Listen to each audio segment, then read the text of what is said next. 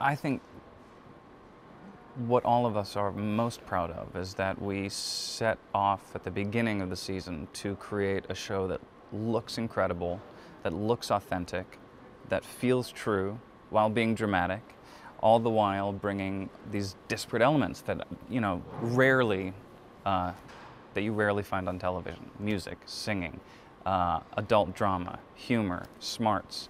And I think the tone has stayed really consistent throughout, and I'm very, very proud of that. I feel like we've explored Marilyn in a really exciting way as a subject for a musical. I'm looking forward to seeing what Tom and Julia work on next, where that goes. And beyond that, I don't really know. I'm just excited. You know, every time we get the scripts, I'm excited because, oh, that's what happens next. So that's how I feel about season 2.